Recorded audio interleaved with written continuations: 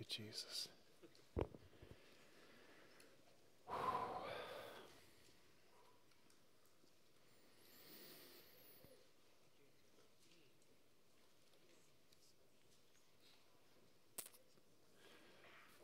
Wow.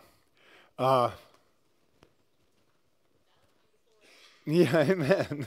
Amen. That was beautiful, right?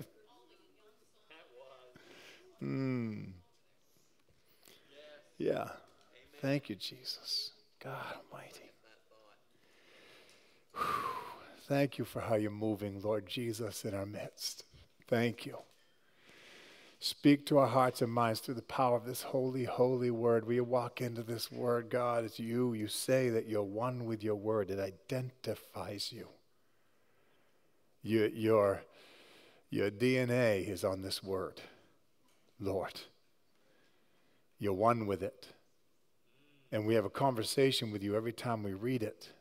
Every time we, right now, having a prayer with you, we're having a conversation with the living God, our Holy Savior, Holy Spirit.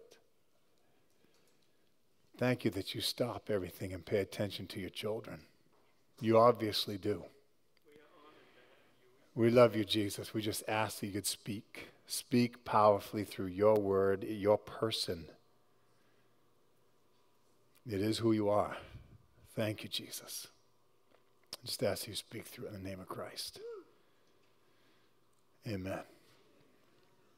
All right, so I'm going to, yeah, amen. Thank you, Jesus, for what you're doing. Praise you, living God. Praise you, God. All right. I love your energy. You are going to tone that down when I speak, right? All right, perfect, good. When we get to the end, of the service, I'm just finishing the message. We're going to sing that again. Please, please, if the Lord moves on your heart, don't hesitate to come up. I'll have people ready to pray with you. If something happens in your heart and you're like not even a believer and someone else brought you here today and you're like, well, you know, I came with a friend. You are here because God wanted you here. That's why you're here. So listen, this is Romans 1. We have finished Acts.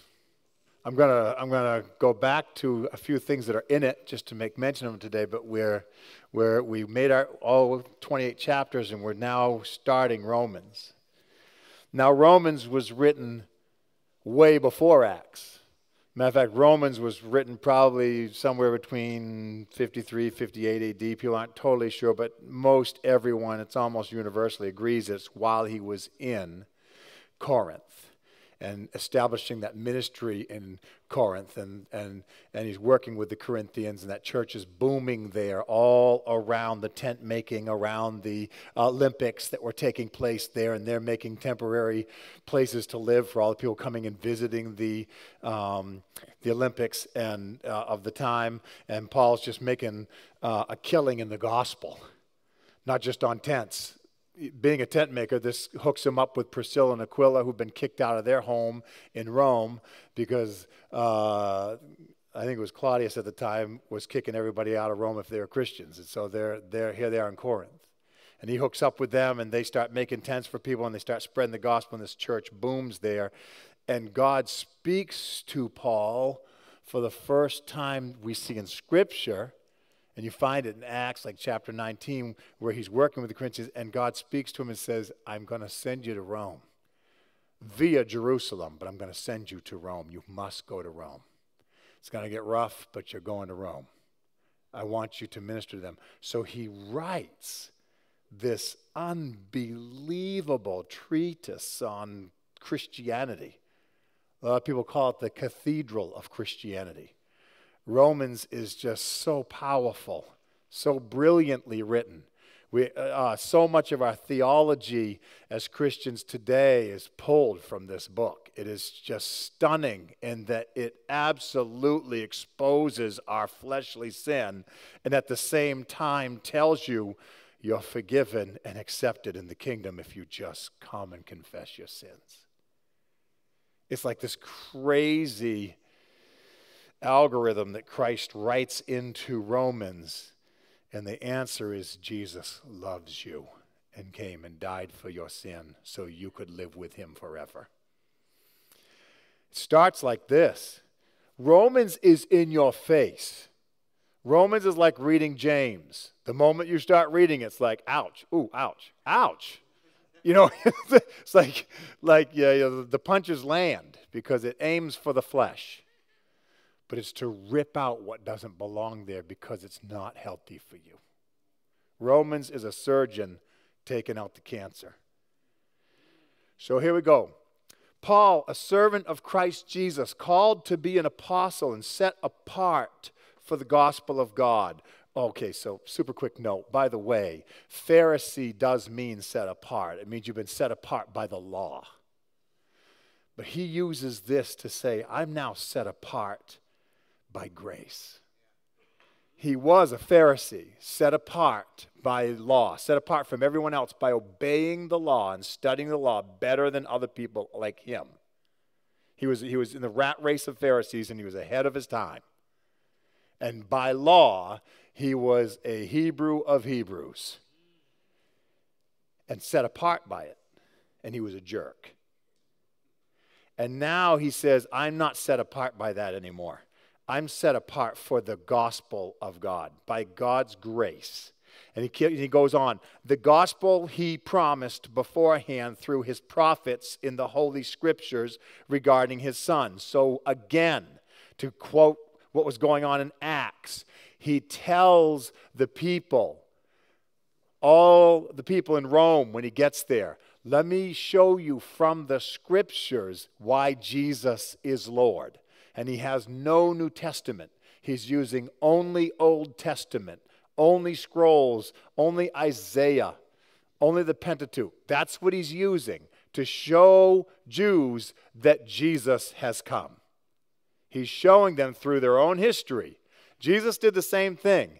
He said, you guys are putting your hopes in Moses. He's the one that told you that I was coming. And so they're using everything in the Word because Jesus is always in the Word of God. You never won't find him there. So, he uses again, as he's writing to Rome. He's never been to Rome as far as we know. There's nothing in history that tells us that he was ever in Rome until he gets sent to Rome. Paid for by Rome.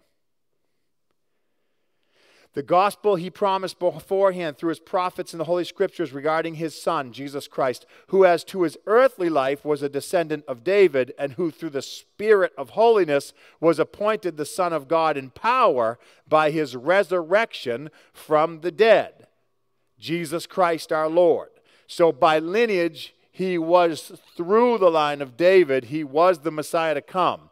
So by birth, by flesh, he is the Messiah. But he's also the Messiah because he's the only one who said, I have authority to lay down my life and authority to pick it back up again.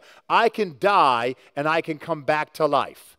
My God, my Father gave me that power because I am God the Son. I can lay down my life and pick it up again. That is an authoritative statement, and he proved it.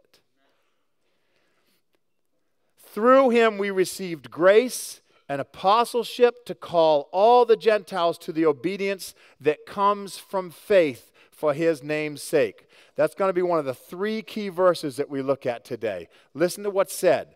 Through him, through Jesus, we received grace and apostleship to call all the Gentiles to the obedience that comes from faith for his name's sake. And you also are among those Gentiles who are called to belong to Jesus Christ. And you also are among those Gentiles who are called to belong to Jesus Christ. The obedience that only comes from faith through his name. Please understand that the Word will confront what you think and believe and how you act and how you speak and how you treat relationships and how you treat God. It will change everything, and it's supposed to.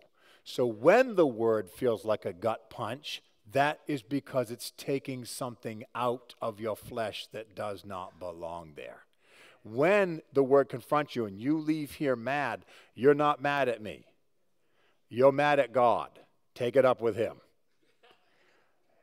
When you hear something in the word that contradicts how you feel or think, that is because the word itself is designed to do that. He said, I'm bringing a sword, and it will cause division.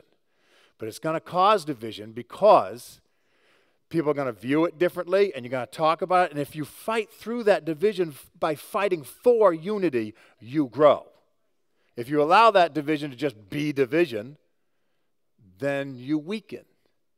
But he's going to cause division, and the thing he wants to divide you most from is your flesh. The thing that he wants to divide you most from is just what you're going to do based on what you already know and what you already feel like doing. This word's going to challenge that. It will always challenge that. And thank God it does, because then you don't have to stay the hopeless wretch that you are. I speak so personally. I don't want to be the sinner that I am. I want to keep being made more like him.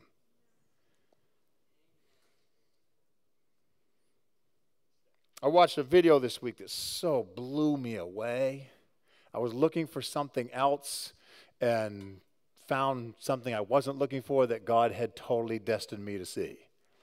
I'm going to share part of it today. And a big part of the video was how you treat relationships in the kingdom.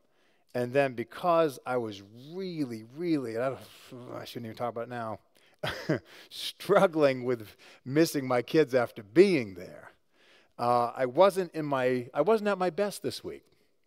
I know I wasn't. And because my ramp that grabbed my foot and yanked it up by my ear the day before we left Florida and like tweaked my leg all out of place because somehow it grabbed my shoe, my wheelchair ramp. I've done something. My back finally is feeling better, and then I realized I've got a groin pull. This is just amazing. Then my dog decided to break her leg in 2 places on Friday. Just so you know, veterinarians are not cheap. It was a fun day in Portland for all day, Friday, and it's just like, it just hasn't been my favorite week. And I was trying to figure out what was wrong, why I was in such a bad mood, because stuff happens, life happens. And my amazing brother calls me. I know I shouldn't have said this. But he called me while I was in the waiting room for my dog. And he's like, hey, man, I just want to check on you, make sure you're okay. And I was like, my emotions haven't been right this week. And I'm kind of angry and I'm frustrated and there's this stuff happening. I don't like it when I can't function right. I love to play sports and stuff, and that just irritates me, and that's just flesh again. But stupid stuff's happening. It keeps happening, and then here I am in Portland, because that was the closest thing we could find to see our dog today. But I was like, but something else is bothering me. I think it's because I'm just really missing and I went to say kids, and the tears started coming down my face. I couldn't stop it. I'm in a waiting room. It's raining outside, so I quickly rushed out there thinking, no one will see the difference. Oh, everybody's face is wet out here. And I couldn't even talk. I couldn't even say anything. I'm trying to say to Dan, this is what's going on, but I can't say it because my kids just send me the baby pictures. I'm just like, you're killing me. Because it's just like, that distance is hard.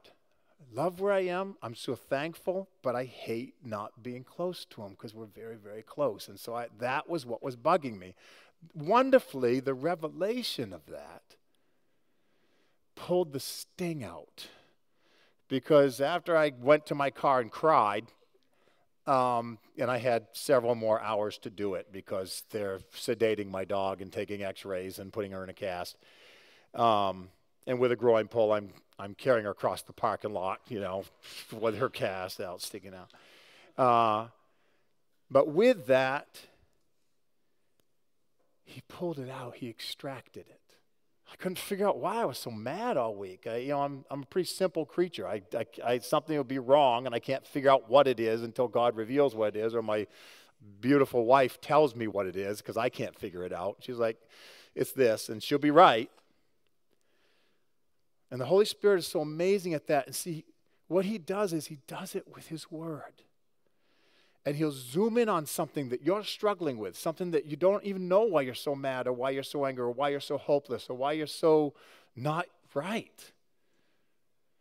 And then he zooms in on it and attacks it with his word. And it's just like antibiotics. The more you keep taking them, you start healing.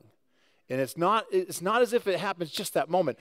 The tears might come and you start to feel a little bit better, but you're still kind of like this, you know? But the trend starts going like this if you stay in his presence. It starts moving up. Even though it's up, down, up, down, up, down, it's consistently trending up. I'm trending up. But I was trending down all week in a handbasket. But man, it's just like he zeroes in, and he's going to do it with his word. And then I just got in his word. I'm sitting out in my car.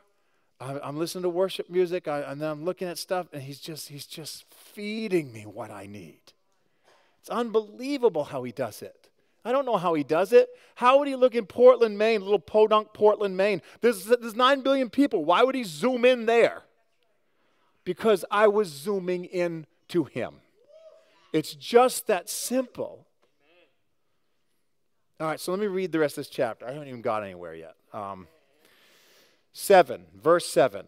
To all in Rome who are loved by God and called to be his holy people. So he's writing to the people of God who are in Rome. By the way, the church is booming in Rome, and there's no apostle that has started it.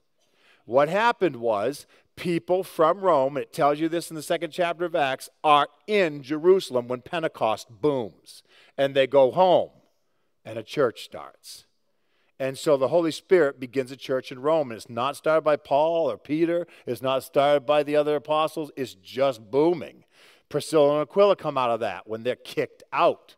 That's one of the reasons that they're all kicked out of Rome is because the church is booming and they've had enough of these Christians, so they send them all away. Then they get to go back 5 years later, and that's the end of this book. We'll talk about that later. But Paul's met a lot of these guys, men and women who are Christians from Rome, and he mentions them in the last chapter of this book. And you're like, well, if he's never been there, how does he know all these people? Because they came to him because they were kicked out. Grace and peace to you from God our Father and from the Lord Jesus Christ. First, I thank my God through Jesus Christ for all of you because your faith is being reported all over the world. God, whom I serve in my spirit in preaching the gospel of his Son, is my witness how constantly I remember you in my prayers at all times. I pray that now at last, by God's will, the way may be opened for me to come to you. You want to see things happen in this church? Pray for it. If you want to see things happen in this church, if you want to find your place in this church, like I'm here, I'm kind of sitting here, I'm not really sure what I'm supposed to do, pray for it. Show me what moves you. That's what you want.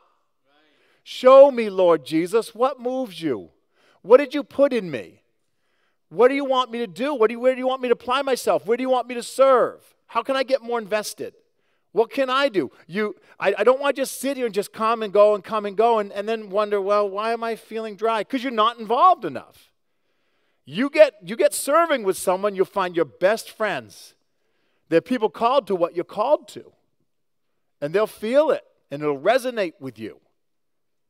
And then God will start booming in this new piece of the ministry. This ministry isn't supposed to be me telling you something, you going home, or listening to a worship team and going home. It's supposed to be everything that's happening.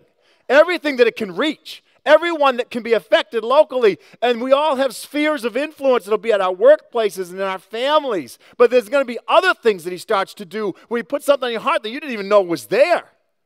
And it starts to grow out of what you're capable of that other people are not.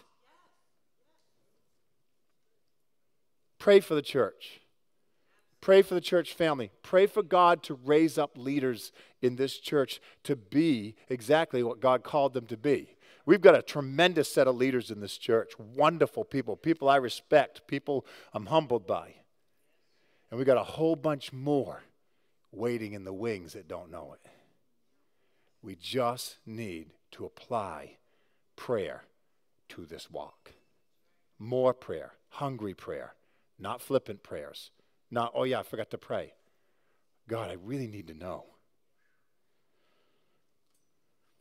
Verse 11, I long to see you. This is Paul. He's hearing about him. The Olympics are going on. He's selling tents, and some of the people are from Rome. They're like, you should see the church in Rome. There's a lot of stuff happening in Rome. It's really booming. He's like, oh, wow, what's happening? And they're explaining it. It's the same types of things that he's seeing. There's healings. There's miracles. There's people coming in droves to find out who this Christ is, and the church is growing, and they're telling him the stories. And he's like, wow, it's being reported all over the world because all these people are coming and meeting here for the Olympics, and they're going off to where they're from. And they're telling other people, the church in Rome's got it going on. And that's exciting. Sometimes we get stupid and go like, oh, well, what do they got that we don't got?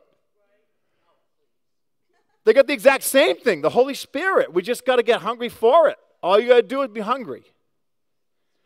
I long to see you that I may impart to you some spiritual gift to make you strong. That is, that you and I might be mutually encouraged by each other's faith. Not saying, I'm going to come and fix your church. You probably got holes in it. I'll fix them. He's saying, I want to be encouraged by what I see, but I've also got things that you need. We'll help each other.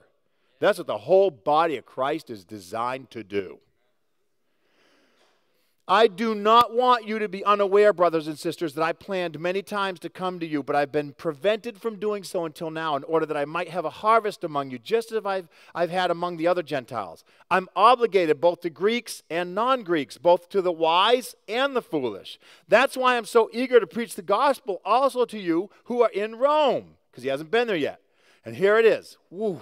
Here's the meat of this chapter. For I'm not ashamed of the gospel, because it's the power of God that brings salvation to everyone who believes, first to the Jew and then to the Gentile. For in the gospel, a righteousness of God is revealed. It's revealed. It means you didn't know it before. It means you didn't have it before. It means there was something wrong inside of you, and the word challenged it, and now a righteousness was revealed.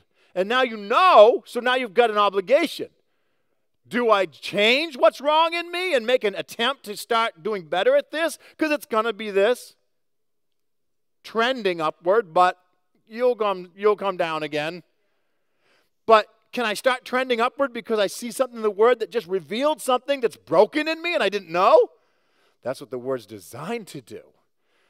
If you get convicted by something you hear today or something makes you mad, thank him.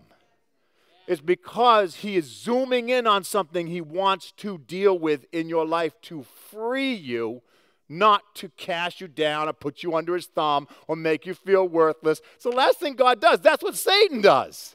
He is the accuser of the brethren. That's what Satan does. You feel accused? You feel like a loser? You feel like I don't even have anything to offer this church. That's never God. That's not God speaking to you. I can just give you who that voice is coming from. So just in case you were wondering, that wasn't him. That's Satan. Every time an accusation comes in your mind about you not being good enough, you being worthless, you have nothing to offer here, you're just a guest, that's Satan. It is not God. He doesn't speak that way. You'll never find it in his word. He will challenge you. He's a wicked good coach, and he will work you hard. I had a basketball coach that just put 8 minutes on the clock and made us run 25-second pro sprints, which make you throw up, by the way, and just kept letting it run. He's reading the newspaper. We're like, dude. He was mad because we didn't win by enough points. Like, you're a loser. The whole time I'm running, I hated that man. Years later, I didn't like that man. They named the gym after him. I'm like, why did they name the gym after him? Because he took the team to the championship 7 times. We were a school in Florida. We were 23-2 that year, 23-3 the next year because they added another school. He knew how to get success. I was talking to another friend. There was a point guard on the team, and he's like, He's like, hey, how'd you like Coach Wright when we used to play for him? I was like, I couldn't stand that man. I liked him outside of the basketball. He's a nice guy and everything, but I couldn't stand playing for him. Now, I was playing backup to a guy named Square Lawrence. Anthony's his name, but his head was a square, so they called him Square Lawrence. We had another guy with a real big forehead, and they called him Head Start. He was on the team, too. I didn't think that was appropriate, but I can't remember his name. Andre, Head Start. He'd always just be just ahead of you. And so, we had this amazing team. This 6'9" guy was ahead of me, played for Alabama, played for Miami, tremendous basketball player, and a good friend. I loved him. But I was the backup center to him. And I didn't play that much. And even when I did play, I played well, but he wouldn't let us play. Anyone that wasn't those first 5 guys didn't play until like the last 5 minutes of any game. We were up by 50 one game at the half, and he still waited till the last quarter. I was like, I hate your guts.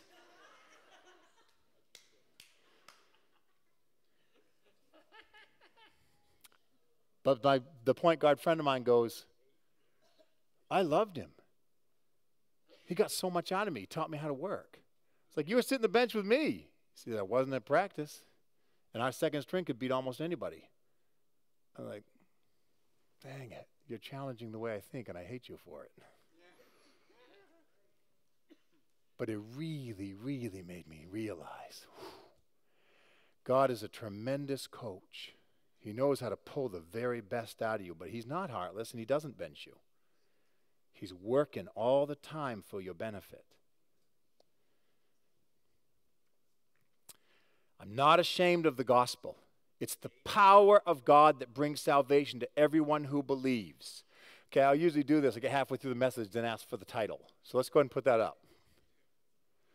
The Word of God is both the way you should live and the power to live that way. It's both. It's showing you how you're supposed to live, but God is fully aware we're completely incapable of it. We're sinners that are only saved by grace. We're completely incapable of living like Christ did. That's why only one person in the whole history of humankind has been sinless. And he pulled that off for 33 years, and he would have kept pulling it off if he hadn't given his life up for us.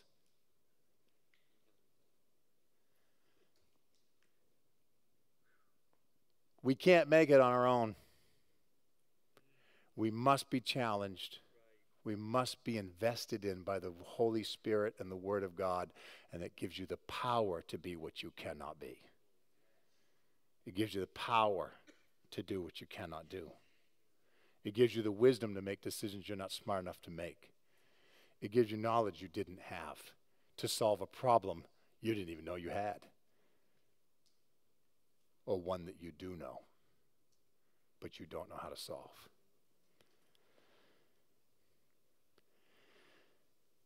For in the gospel, the righteousness, verse 17, of God is revealed. We didn't know it, and now we're starting to learn it. A righteousness that is by faith from first to last. Just as it's written, the righteous will live by faith.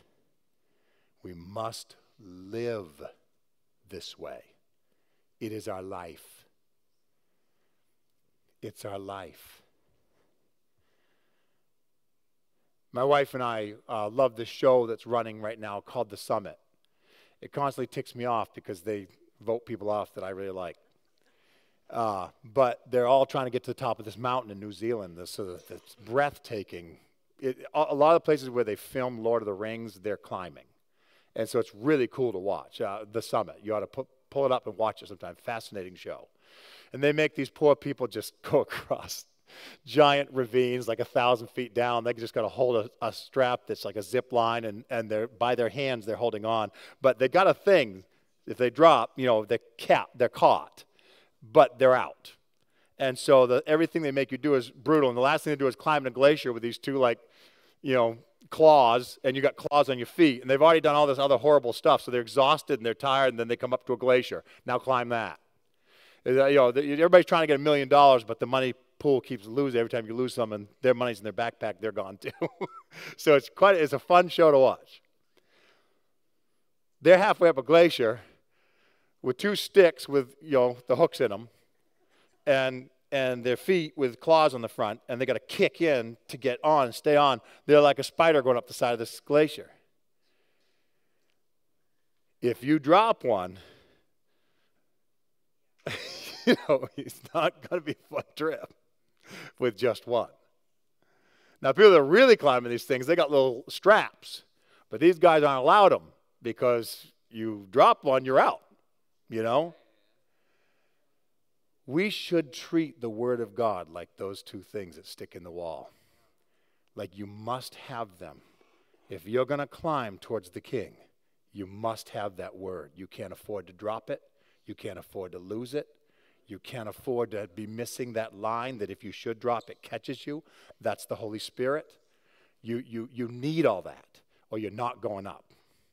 You need the Word. You need the Holy Spirit. You need the directions from your Father, but you need the power invested in you to change it, to change what you cannot do. And that comes when you're saved and you receive the Holy Spirit. When you invite Jesus in and say, I can't beat this depression. I can't beat this addiction. I can't beat this anger. I can't beat this loneliness. I can't fight. And the Holy Spirit can. Because he has authority to lay down life and pick it back up again. He's got that authority. So a life that feels dead in his hands is vibrantly alive.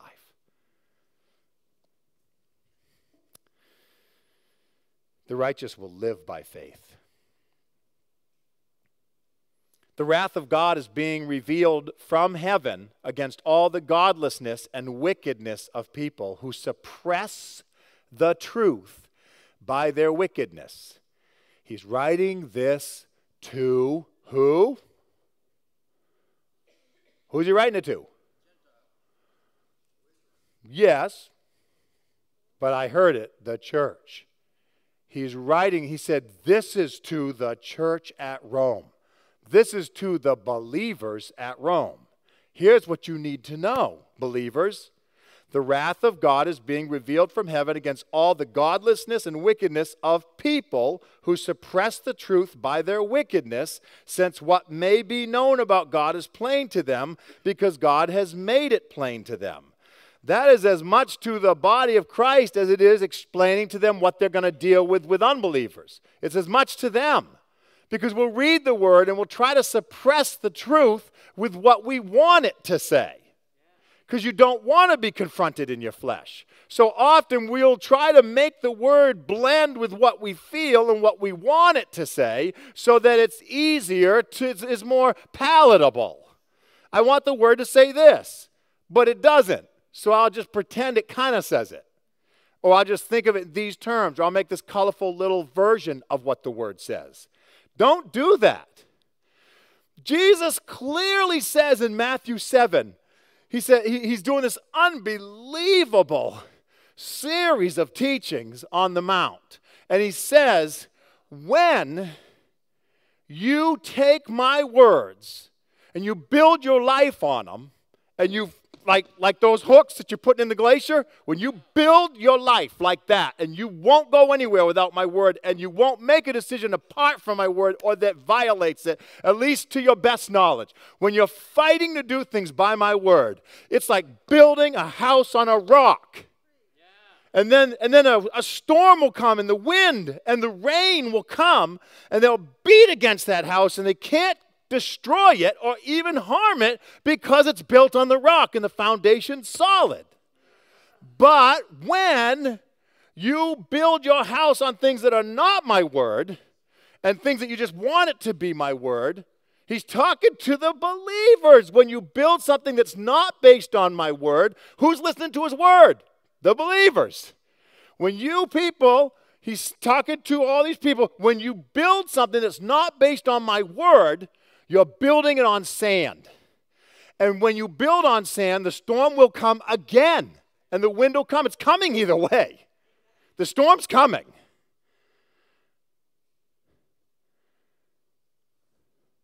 The storm's coming. You can't avoid the storm. With everything perfect in your life, the storm's coming. Everything You did everything right in your marriage. Storm's coming. You did everything right as a parent. Storm's coming. You did everything right at church. A storm is coming. Matter of fact, the more righteous you are, more chance a storm's coming. Trust me. I don't say trust me because I'm righteous. Trust me because I've seen both. Storm came either way. You want to be able to withstand the storm? Be on the rock. He said, if you're on the sand, it's just going to... So think about it. Think about what he's saying. He's saying, when the wind and the rain keep hitting something, they erode it away. So you're on the rock. That's perfect. But when you're on the sand, you know what you're on? Wind, rain, wind, rain, wind, rain. You're on all these eroded pieces of the word that's mixed with all these other things of the world. Sand isn't made of just one rock. Sand's made of all kinds of stuff and all kinds of local stuff that's broken apart and weathered and beat up and mixed with the rock, the little pieces of rock that you're holding on to. Build your life on little pieces of God's word, but not the whole bedrock, and mix it with the world, and you are in danger. You're on sand. I'm going to use some of what God says, but I don't like this section here. I don't like this part that says later in Romans 1. I don't like that. So I'm not going to really I'm just going to take the parts I like. When you do that and treat God's word like a buffet table, you're on sand. You're mixing it with other stuff. It's dangerous. And Jesus is clear about it.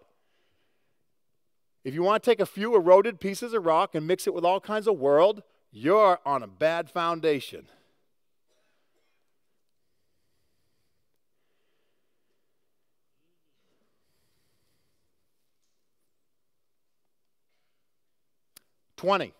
For since the creation of the world, God's invisible qualities, his eternal power, his divine nature, have been clearly seen, being understood from what's been made.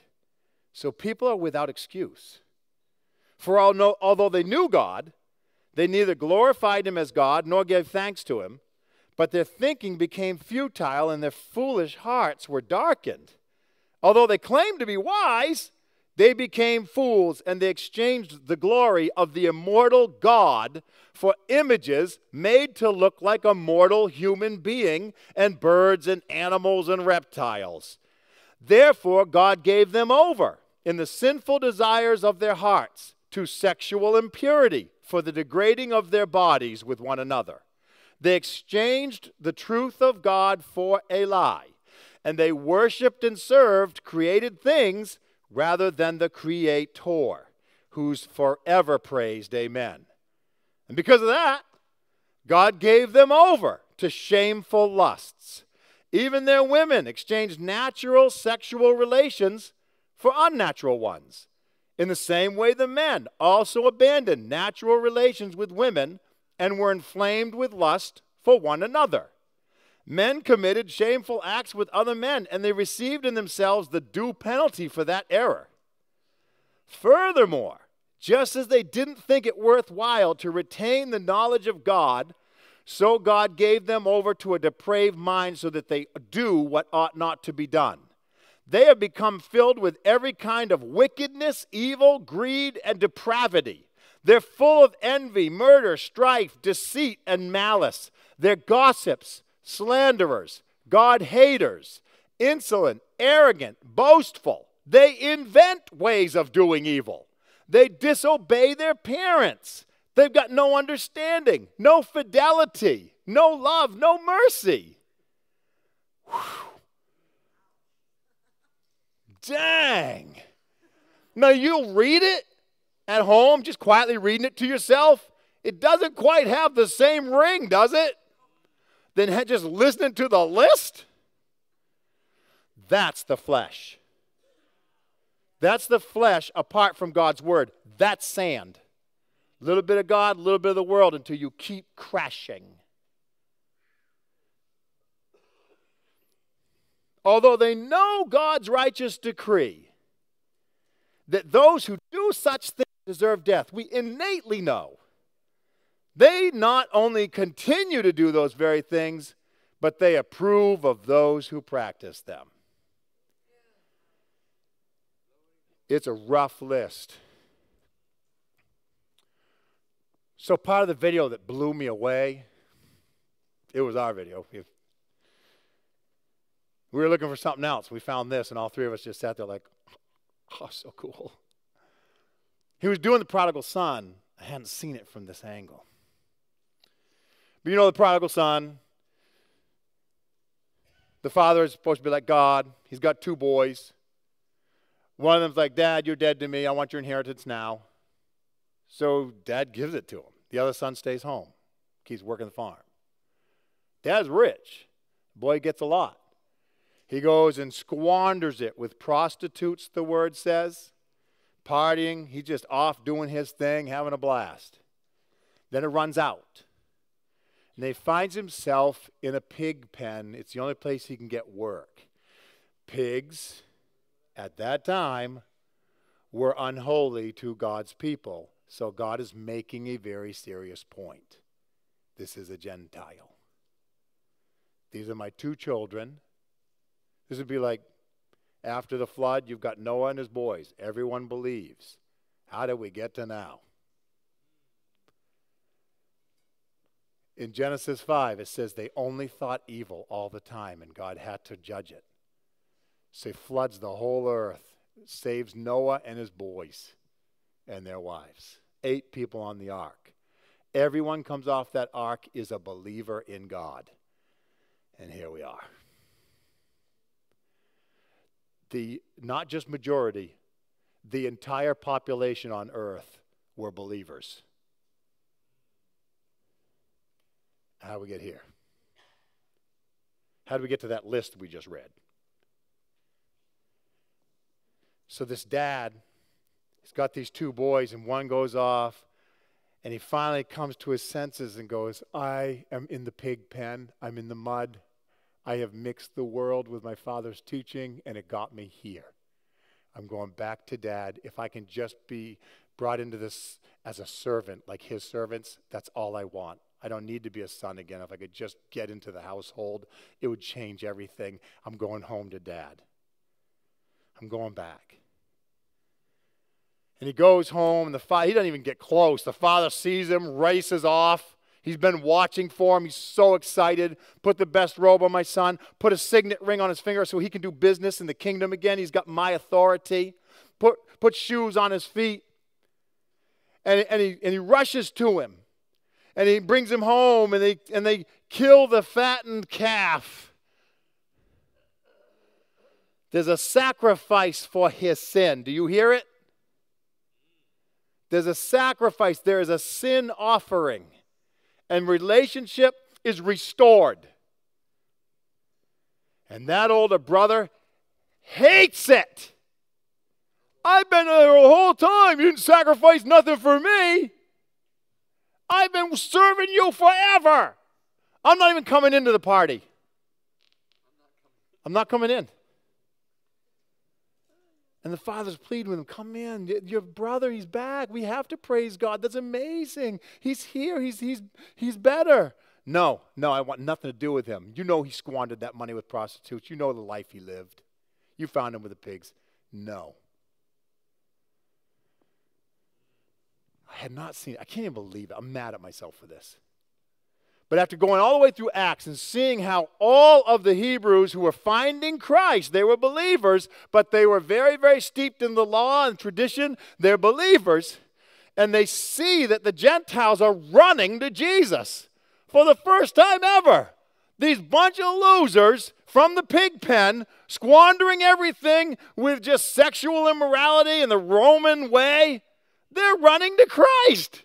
We don't want them in our church. It's the last place we want to see them. Can't we just keep our little comfortable group and our culture and our thing? They're messing stuff up. They walk in there. They don't eat the meat. They're eating all kinds of meat we're not supposed to eat. They don't follow any of the rules. They don't know how to act. Get them out. Give them their own Gentile church. They want nothing to do with them. Matter of fact, Paul's on his way to Rome because the Christian Jews want to kill him for bringing a Gentile into the temple.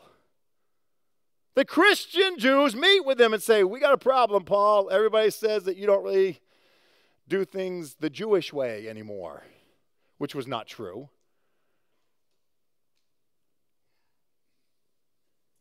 These two sons are those two people. You've got the Jews looking at all the Gentiles coming in going, they're the pig herders. They're the ones. They're the slimy, sexually immoral, messed up ones. They don't belong here. We've been serving you all this time, and you're going to let them in? That's who it is. Jesus is telling the parable. He knows what's about to happen. He's going to save the Gentiles. He's prophesied all the way back 1,000 years about this, God has. I'm going to bring my people back. I'm going to call them from the dark places that they're in. Who do you think was whispering to him in the pig pen? The Holy Spirit. Go back to Dad. Go back to Dad. And then they come, and they don't want him in the church. That is a massive problem. So you got these two crazy pieces battling each other. The amazing grace of a living God and our sin and resistance to obeying the word, even as believers. Here's how you're supposed to live. No, that's stupid. That's stupid. Love is love. A man can love a man. Love is love. That's a lie. That's from Satan. It is not love. It's not. It's broken. It's dangerous. And it's sand. And it will break. It's not love.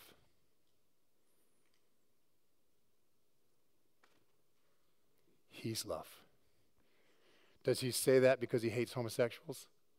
No, let's not be stupid. Grace to call from the pig pen. Otherwise, I got no business in the kingdom. I got my own set of sins that would have precluded me from ever entering the gates of heaven.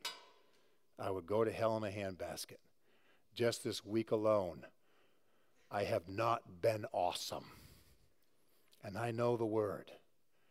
But it was the word that called me out of the pig pen yet again.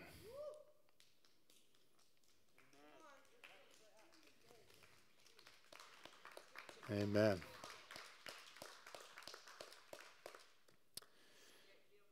If you, so human.